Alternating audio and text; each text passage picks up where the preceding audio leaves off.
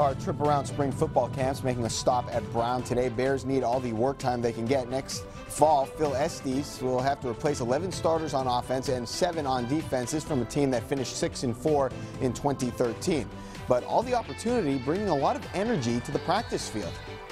I just look at it as opportunity to have new blood move in, and we've had a great feeder program with our JV program. I think we had one blemish 2 years ago, but for 9 years we're undefeated in our JV program, and so they still have a lot of football under their belt. You can't go into a season thinking like, oh, we lost a lot of people, so this is going to be a tough year. No, the coaches believe we're going to be great, and so do I. I think we're going to have a great team next year.